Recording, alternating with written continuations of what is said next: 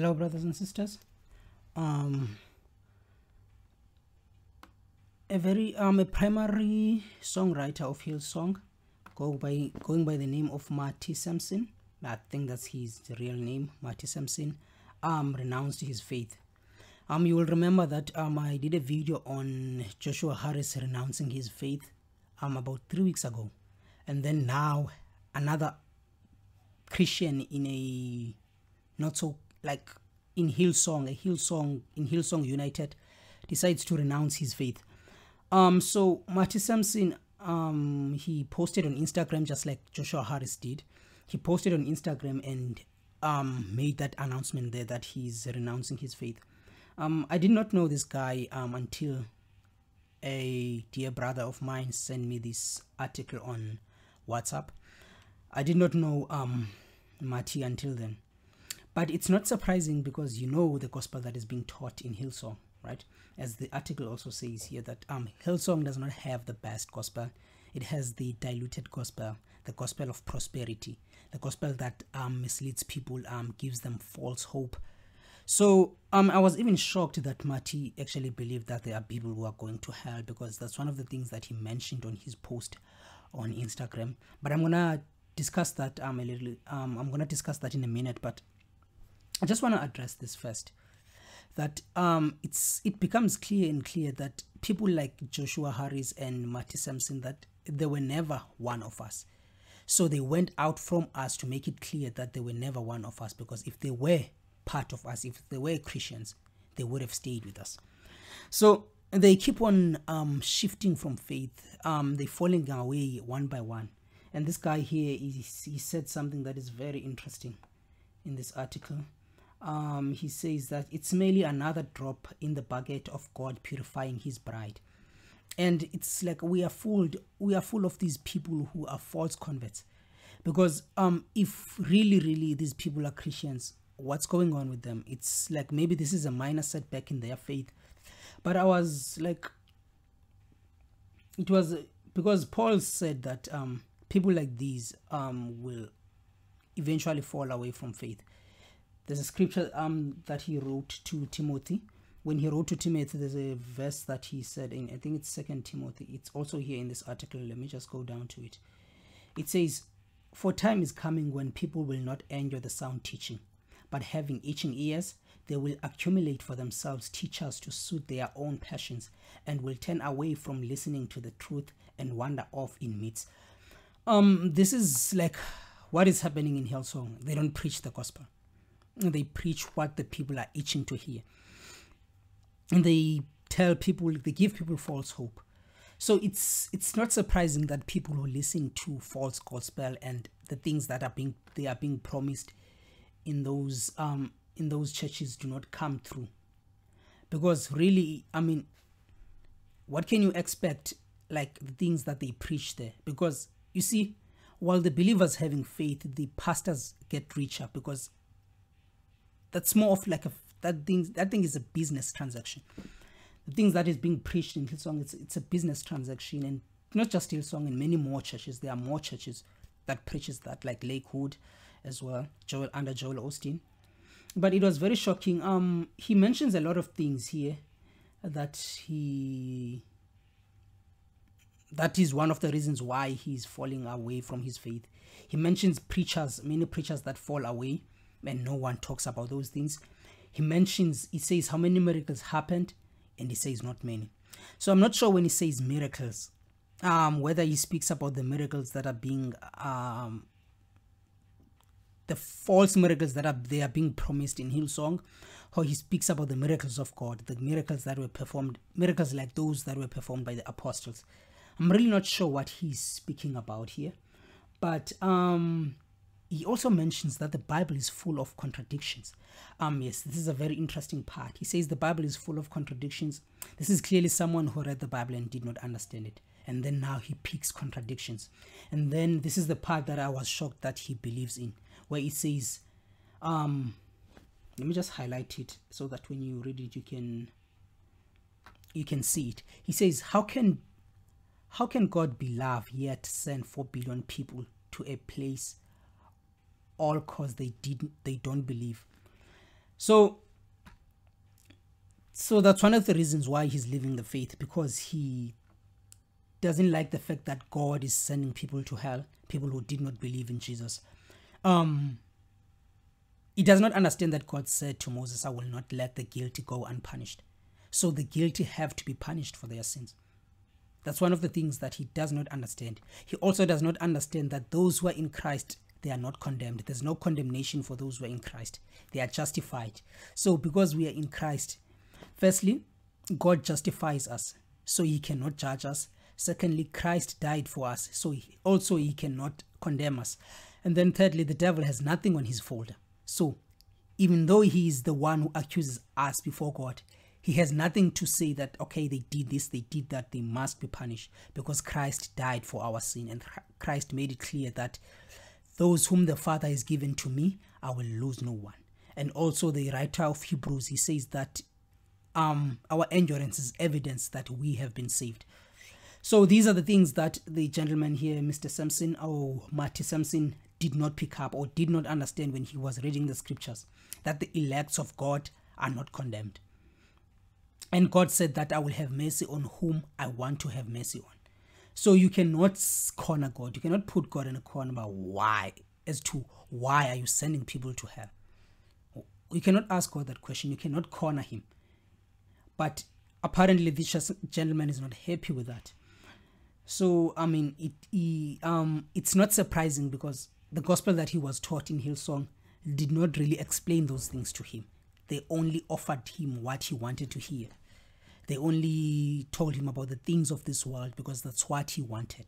I mean, the fact that he was aware that there are people who are going to hell, that means somewhere in his conscience, he was aware that the gospel that was being taught there is not the genuine gospel, is not the real gospel. But it's not surprising that people like these fall away from faith. And he says, another thing that he says, that no Christians can be the most judgmental people. And that's one of the things that people do not understand when they always quote that verse in Matthew 7 verse 1, that Jesus said, do not judge others. So they always say Christians are judgmental. But Jesus also said, do not judge by appearance, but let your judgment be righteous. They always miss that verse. They don't understand that verse. But going back to the verse of Matthew 7 verse 1 up to verse 6, they will actually understand that Jesus did not say, do not judge us, do not judge others. But actually what he meant is that do not be a hypocrite when you're judging others. Because on the verse that I've quoted on 2 Timothy chapter 4, is it 2 Timothy chapter 4? Let me just quickly, 2 Timothy chapter 4, 3-4. Paul started by saying that be ready in season and out of season to reprove, rebuke, and exhort. Paul was giving Timothy authority to judge. And somewhere else in the book as well, Paul says that the spiritual person judges all things, but he himself is not judged. So we are allowed to judge as Christians. We have that authority. So he says that Christians can also be the most beautiful and loving people, but it's not for me. I am not anymore. I want genuine truth. Well, the genuine truth is Jesus. Jesus said he is the truth. So if he's looking for the genuine truth, he's walking away from it. The genuine truth that he's looking for, it's the one that he's walking away from it. So this was a very interesting thing, because I mean, not so long ago I did a video on Joshua Harris, and then all of a sudden this comes up. Oh, there's another thing. He says that science keeps on piercing the truth of every religion. That means science keeps on exposing that religions are false and that science is true. So this guy is so sure that science is right and Christianity is wrong.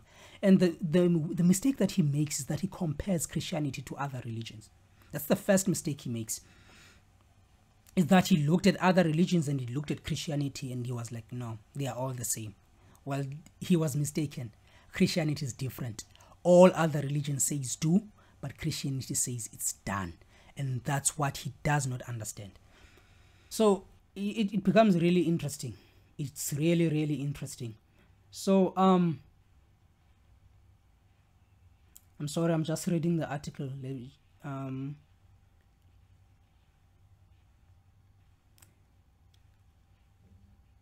So he speaks about not having one version of God. But yeah, there's a lot of things that he says here. He says, I got so much to say, but for me, I keeping it real. Unfollow me if you want. It's like he's telling those people who are following him, his fans of Christianity, or maybe his Christian friends, to unfollow him. He does not care anymore. So yes, this is the part where he says, be generous and do good to others. Absolutely. Some things are good no matter what you believe. Let the rain fall, let the sun come up. So he does not understand that he does not understand the fact that every part of us is tainted with sin to such an extent that our good works are like filthy rags before God. Or maybe we can quote from, that's in Isaiah 64 verse 7.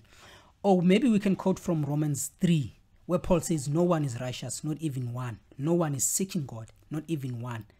And then he moves on towards the end of the chapter. He says, we've all sinned and fell short of the glory of God. So being good or doing good to others cannot score us a seat in heaven, cannot merit us the righteousness of God, cannot award us God's love. And what they do not understand is that truly God is love. I mean, the Bible makes it clear that God is love. But in Corinthians, again, Paul makes it clear that love does not delight in what is wrong. And what they don't understand is that sin is wrong before the eyes of God. Sin is a very, very thing that God hates. But they do not understand. But this guy, this is what I wanted to address. This is shocking. This is really surprising that these prominent guys, the guys who are up there, like Joshua Harris and this guy, they keep on falling away from faith. I feel like we're going to see more of these. I feel like we're going to see more of these guys falling away. But anyway, this is what I wanted to share with you, brothers and sisters. Yeah, this is what I wanted to share with you. So I think I've covered everything on this, guys. I think I've covered everything on his, but it says here, it's just the article, but it says, bottom line, when Christianity is used as means to gain the world, it ends up being a means to lose your soul. And that's true. Because you see, if you chase the things of the world, if you go after the things of the world, then that's what you're going to get. You're going to get your reward now, but you're not going to get another one in heaven. But if you seek the kingdom of God first, and then all shall be added later.